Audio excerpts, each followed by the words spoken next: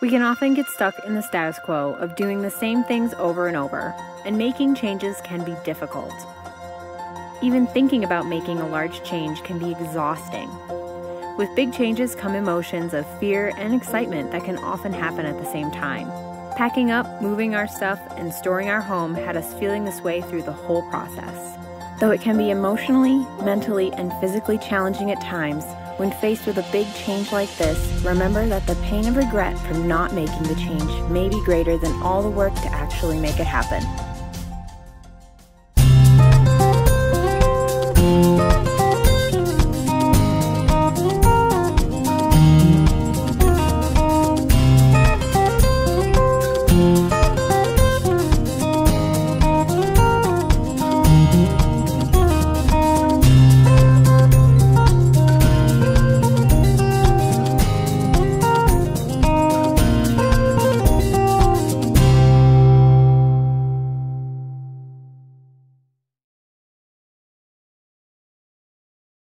One of the obvious tasks that needs to be completed before we depart is packing the truck camper. And because of the obvious difference in size from our fifth wheel, this means downsizing.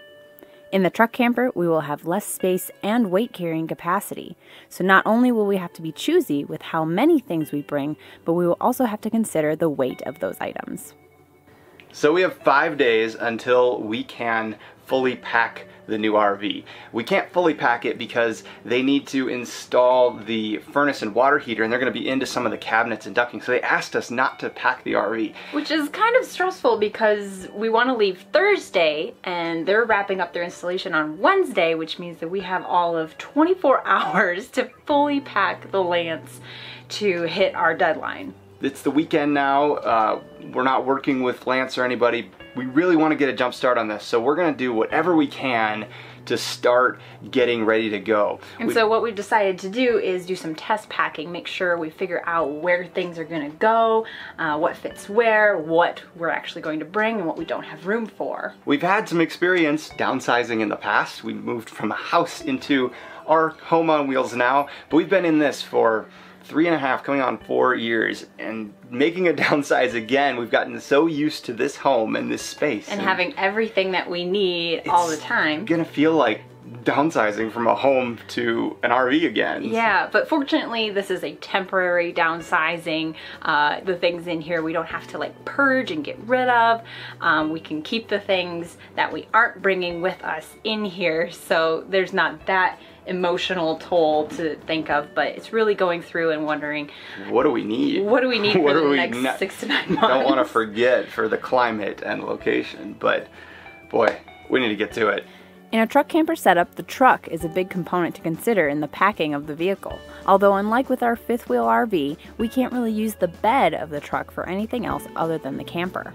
We took some extra effort to make the back seat of the truck extremely usable. A critical piece to our strategy was getting a dog bridge. This is a platform that extends the back seat to the back of the front seats, covering the gap. This bridge allows us to fit the Dometic CFX cooler at one end of the back seat, while leaving plenty of room for the dogs when we travel. It also allows us to more effectively use the space underneath the bridge and the seat for storage. This is where we chose to store our Viair air compressor, emergency roadside kit, tow straps, chains, some winter gear, and where Tom ended up putting his tools. So since we are limited in storage space in the truck camper itself, it was really nice to have this really big back seat to be able to store a lot of things and use basically as our garage. Tom's got his tools in there, and we were able to put some not so frequently used items in there as additional storage space, so we've completely utilized the space that we have available to us. So I'm the type of guy that if I don't have a substantial tool set, I feel lost. And this summer I'm gonna have to pare down quite a bit. We've made quite a mess here because we've been working with all of our tools. And I gotta pare this down. I think I'm only gonna have a little bit of the back seat of the truck, and this is gonna be a challenge for me. Downsizing the tool collection was very challenging for Tom. He felt as if he was giving up some control because tools for him are a means for solving problems. During this expedition, more than ever before, we will need to rely on ingenuity and others if we encounter mechanical problems along the way. Well, here it is, everything we're bringing tool-wise. I'm sure I've forgot a few things. I'll probably add a few as we get closer to actually hitting the road, but we've narrowed it down to just hand tools and basic tools that should be able to get us most of the way if we need to work on something. A couple power tools, the drill, of course, ratchet set, number of odds and ends that are good for affixing things, and a couple electrical things, some saws, and then over here is more, aside from the tape, road type things. We've got a shovel, we've got some ratchet straps, some toe straps, a jack, a hatchet, a roadside repair kit. These are like tire repair kits, flares, emergency type things. The vire is a very important tool. This is a very, very high volume compressor so that we can refill these big tires if we get a flat, also fill up airbags in the back of the truck. And then just in case we get stuck, we're not gonna be doing a ton of off-roading or anything, but there's a possibility we might end up stuck, and something like this is gonna help us get out of the sand or mud or anything if we do end up in a pickle. In our fifth wheel, we have about a month's worth of clothes we can wear before we need to do laundry, and we clearly could not bring them all. We did laundry right before we packed so that we wouldn't come home in 6 months to any dirty laundry. Because space is limited and we are mostly going to be in a cooler climate, we picked only our favorites and focused on long sleeves and clothes good for layering. The Lance 1172 truck camper has a decent closet and a few storage cubbies in the bed area for non-hanging clothes. We got some packing cubes to help keep our clothes orderly and easy to tell apart in the condensed space. Shoes were also important, and we selected our shoes based on functionality. Each of us packed a pair of sneakers, hiking boots, flip-flops, and Teva sandals. We also packed our LL Bean slippers because cold feet when editing video is miserable. So Truma finished up their installation and we got the rig back on the truck and we got the truck back out here. So we are starting our packing process. I say we, but it's really mostly going to be me because Tom is sick in bed, and I really want him to conserve his energy because the next few days are going to be kind of hectic, and the packing stuff is going to be pretty straightforward anyway. We did a lot of the planning ahead of time, so I'm feeling pretty comfortable. It's just a matter of grunt work to get it over to the new camper. It would also be nice if it wasn't 90 degrees out right now, which is making the whole packing and moving stuff a little bit interesting, but we're pressing on. We're so close. We're coming down to the wire, and we're not going to let Mother Nature stop us from getting packed up.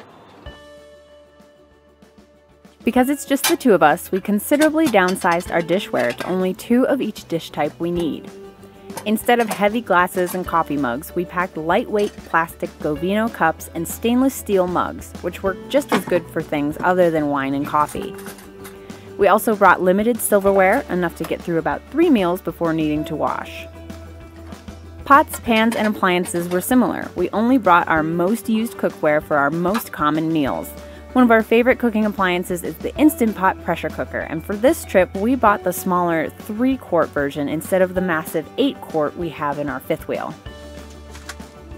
The fridge and pantry space in the truck camper is also smaller than in our fifth wheel, so we spent several weeks leading up to our departure eating down our food supply. Packing our food was actually kind of difficult because even if the foods were non-perishable and we didn't want to bring them, we had to do something with them as the storage conditions in the RV might be less than ideal for food items. We are bringing the Dometic CFX electric cooler paired with their lithium-ion battery pack in the truck that can act as a second fridge or freezer for us during this journey. We expect that this will be very handy for a number of situations, like traveling long distances between towns with good fresh produce selections, boondocking in remote areas for long periods of time, and catching fish and needing a place to store them for traveling back to the lower 48.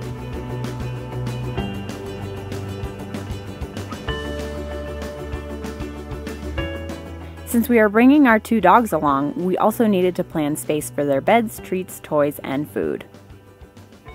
One unique challenge we faced was the need to bring along most of our camera gear. For this trip, we are bringing multiple cameras, tripods, lighting, lenses, drones, battery chargers, computers, hard drives, and more. We dedicated the 2 main storage drawers under the dinette for the camera gear. Because this is not adequate for all of our gear and we are out of storage space otherwise, our solution was to get a few laundry baskets that we can keep gear in up on the bed during the day and easily move down to the seating area at night. These baskets store not only camera gear, but also some food and other commonly used items. Well, it's quite a job. It has thankfully cooled off though, and we're getting the last of the things from our RV into this one, and then it's just a matter of figuring out the best place for everything. Yeah. These last little pieces, the minutia, seem to be the hardest. Yeah, and like where are we going to put the flashlights or the binoculars, or... It's quite a mess of a process. Thankfully you're feeling a little better. I am starting to feel better.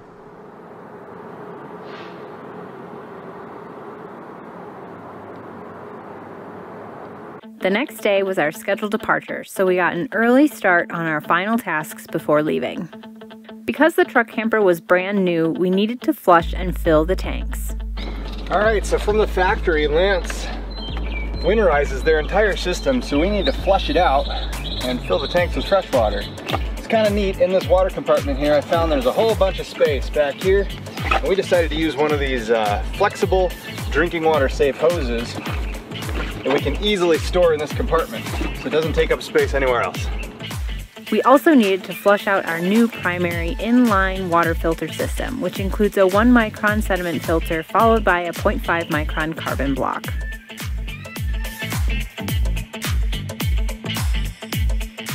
We filled the freshwater tank and ran the system until all the antifreeze was out of the lines and the water ran clear at the faucets. And it's finally turning clear.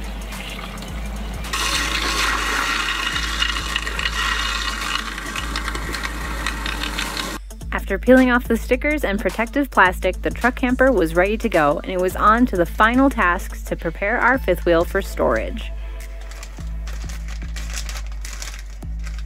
Because we run a custom lithium-ion battery system, it was critical that we ran the battery level down to 50%, balanced the cells, and disconnected the battery for storage. We also disconnected our solar panels from the charge controller so the electrical system would completely shut down. In our fifth wheel, we also use a composting toilet that had to be shut down. The toilet requires power to compost, and without power in the RV, we had to empty the toilet and install a lid to stop the compost process. While we don't expect freezing temperatures while we are away, we winterized our Truma AquaGo water heater just to be safe, and because it is super easy to do with just the pull of a lever. We did one final cleaning of the RV and installed damp-rid dehumidifiers in each room and storage compartment. We also made sure to shut off the propane at the bottles and to leave the refrigerator door propped open. Here we go. We're gonna bring the slides in for the next 6 months. Oh my gosh, it is so weird to be in here and it being so empty. It's been 4 years that we've been in this thing as our home with all our stuff, and this is the first time we've packaged it up like this. But the time has come. Let's bring these slides in and keep moving.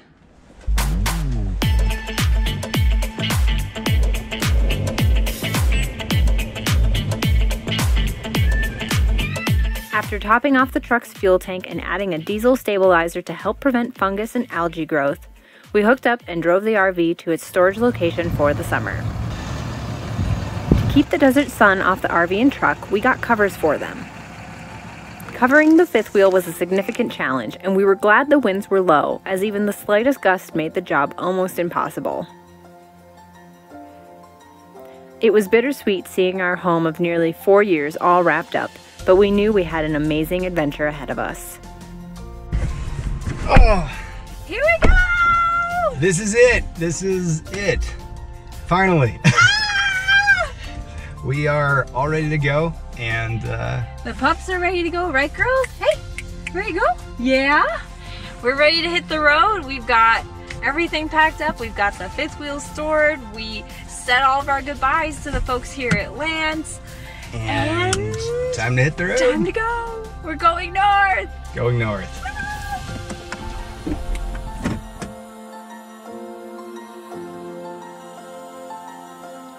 It was late in the day, but we were finally on the road.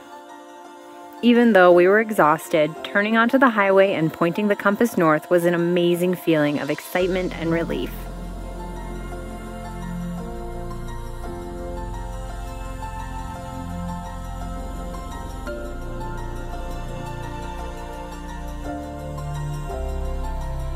We drove a few hours north to one of our favorite camping spots in Alabama Hills near Lone Pine, California.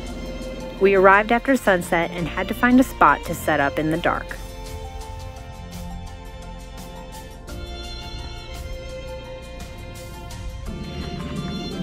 After the hectic previous week, this quiet desert spot was a perfect place to spend our first night on the road. As we fell asleep, the reality of the major changes we'd made started to settle in. We were excited for morning to reveal our new surroundings and to tackle the next stage of our journey.